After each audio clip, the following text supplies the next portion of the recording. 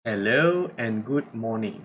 So for today's lab activity, we will look into how to make your Android application to support different screen sizes. Unlike web application or desktop application, Android application have to be developed in order to support different Android devices that have a different dimension, screen sizes, and also densities.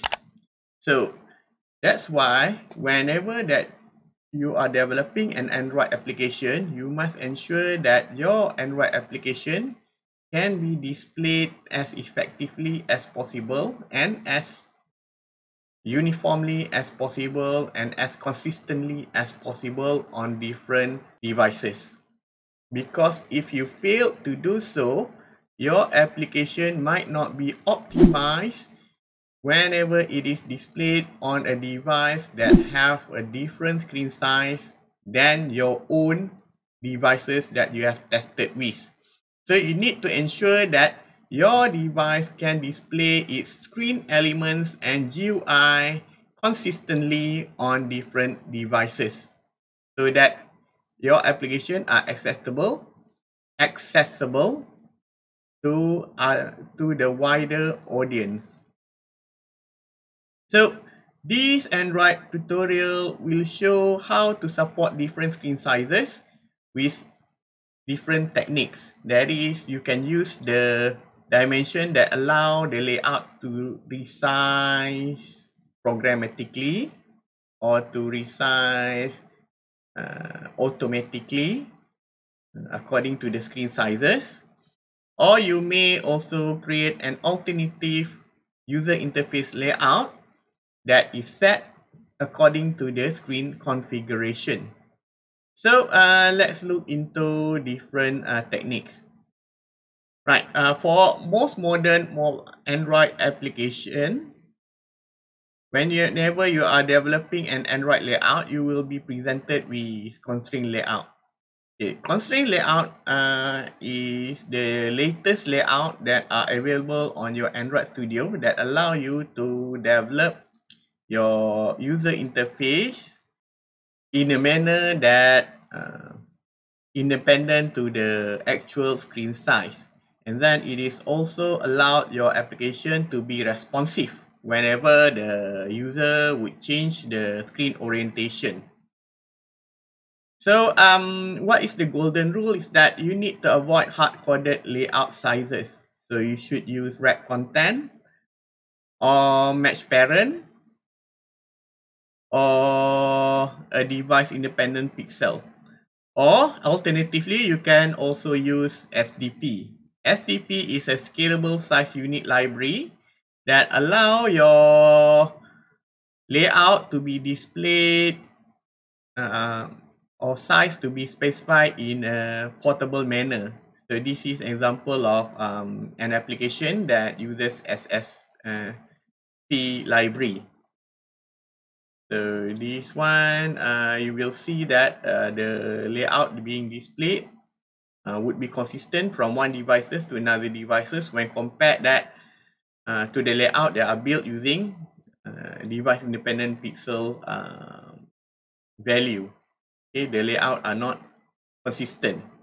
So we want to avoid this. We want your layout to be consistent even if you are using different devices or if your user are using different devices, whether it is a mobile device such as mobile phone or a tablet or even a car head unit display. So these you can use SDP Android library. Okay, and then another thing that you need to be concerned of if you want to develop an application that can change or can adapt its screen size according to the screen orientation. So this is an example of a flexible text view.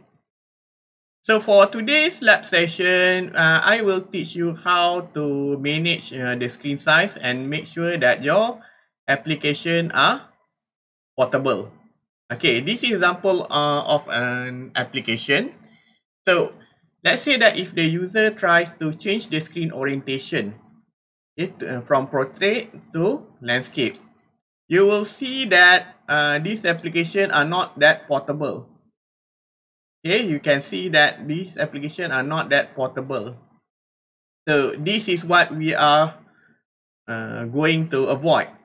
So whenever that you are designing an application, we want that application to be portable. So the objective for the lab session for today is for you to design an application that are portable across different devices, even if the devices have different screen sizes and screen density. So let's look into the new project. Okay, I will show you how to create this project from the ground up, because I'm also going to show you how to use card view and also how to use SVG or scalable vector graphic in order to design an icon that are scalable. Okay, first create a new project.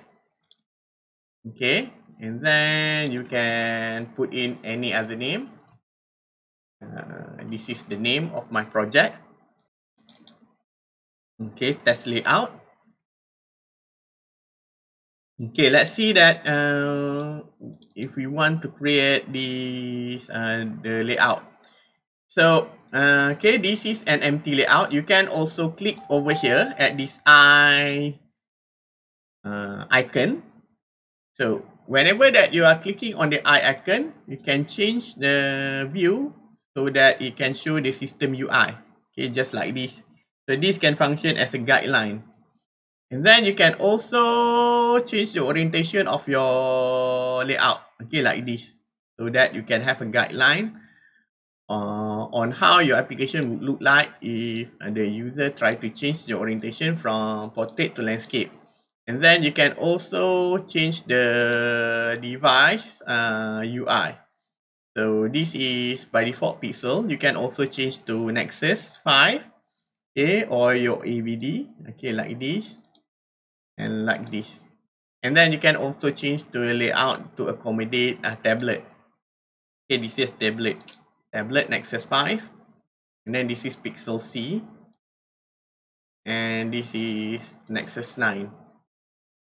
So okay, the Android Studio have all the tools that can help you to design a consistent user interface or user interface layout for your application to be portable across different devices. Okay, let's design this application. Right, I'm going to be this quick. Okay, you can create click here on the code or this split. So let's try to design this user interface for Android. Try to do a background. Okay, the background would be a slightly gray. Okay, if you want it to be grayer, you can change the background color. Okay, like this. I love it when you can do the split. Okay, like this. Okay, we use for this application is card. Okay, you can look on the internet on how to use the card view. So in order to get the card view, you can go to widget and then select card view. Or container to select card view. Okay, this is a card view, and then you can select text view. Okay, put it under card view.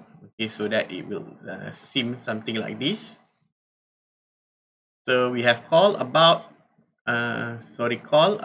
call message. Okay, this should be home. All right, this is a typo. Okay, this should be home. And then you can go to drawable top. Okay, click here. Okay, from the text view, click drawable top. Okay, to select the icon. So the icon home is not here, so you can create a new icon over here.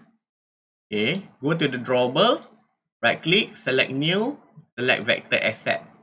And then click at the Android face over here, Android head, and type home. So you will get a home color. And then change the size to 48. And then click next and then finish. Okay, next you have about, call, and message. Okay, you can just create this drawable first. Right. Okay, this one for about.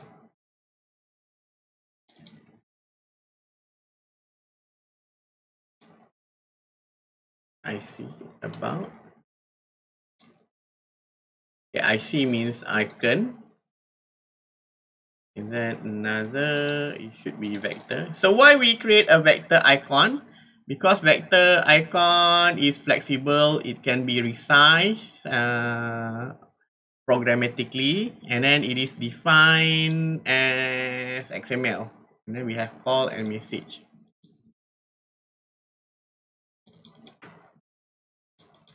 So the quality of the vector asset will not be compromised if you resize the screen.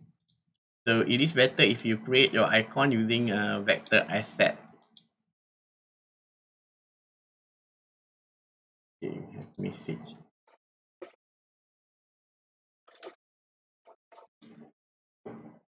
Okay, let's see here. Okay, you click here on the text view.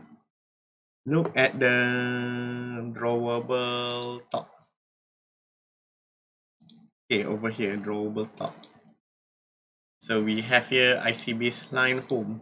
You get a home icon. Right. Now it's time for us to resize the card view.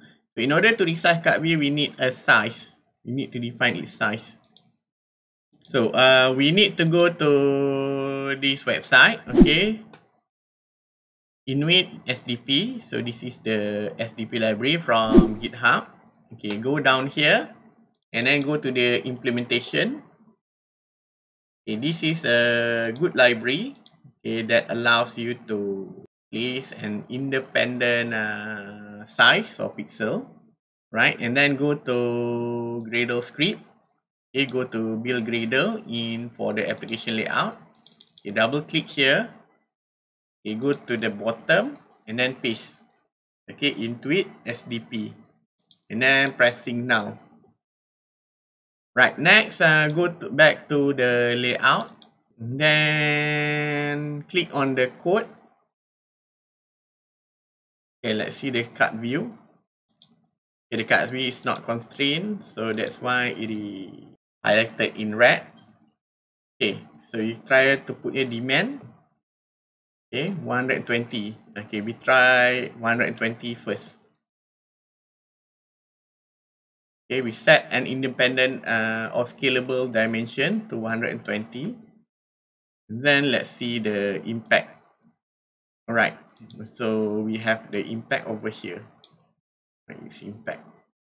Right, and then we need to constrain the view. Okay, like this. Of course, we need to constrain the view. Right here. And go back to the code. So we can set the padding. Android. Padding. Right. Add demand. /_16 SDP. And then we try to set for padding left.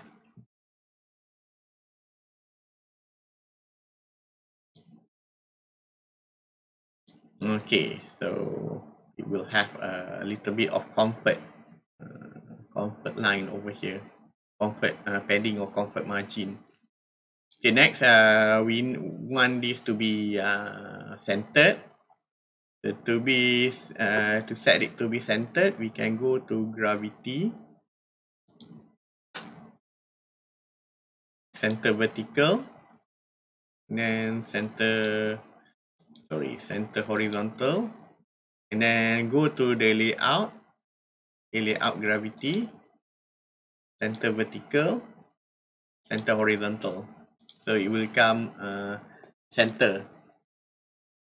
Right, okay. And then to change the color, just click on the icon over here. Okay, we have drawable top, and then find drawable tint. Click on the color, and then click on the resource. Okay, just pick the resource on the highlight. So remember back when we learned about customizing the icon and customizing the application. So in material design like colors, we have define the colors. So we just use the colors that has been defined. Okay, this is what we call as accent. Okay, accent color. Right. Okay. So we have finished over here, and then you can copy and paste. Right. So we deal with another cut view. Okay. Over here. Right. We can deal with another cut view. And then you can change the positioning you can change the view. Let's see what your layout will look like when you are using Nexus 6. And then change again. Okay, Nexus 7. So it become uniform, right? Uniform. Okay, what happened when you use Nexus 5? Right, it become uniform. Okay, next we need to change the icon. Click over here. You can have an about. Okay, change it to about. Oh yeah, you can also change the radius. So if I'm not mistaken, you can always change the radius. Okay, you can delete this text view, which is not important. Okay, cut corner radius, you can have an demand. Okay, you can try about 6 SDP okay, for change. So it has a little bit corner over here. Sorry. Okay, so you have a little bit of a corner over here.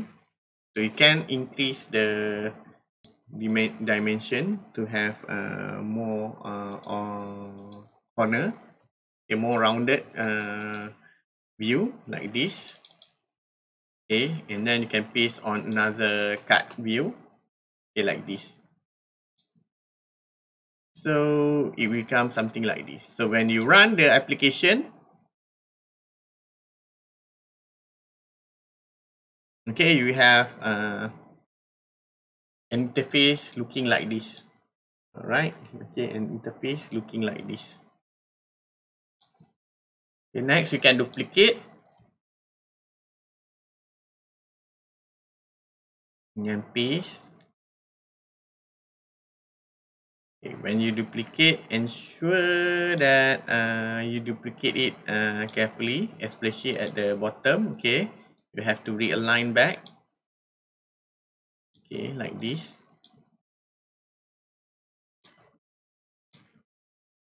Sorry, and then go to drawable top. We change this to call. Okay, because we use it as call.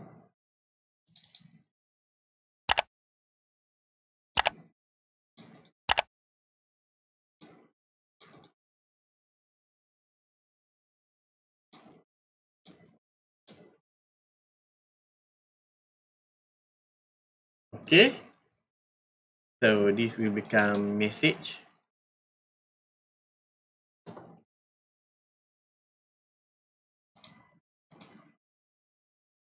Right, and then you can replay back.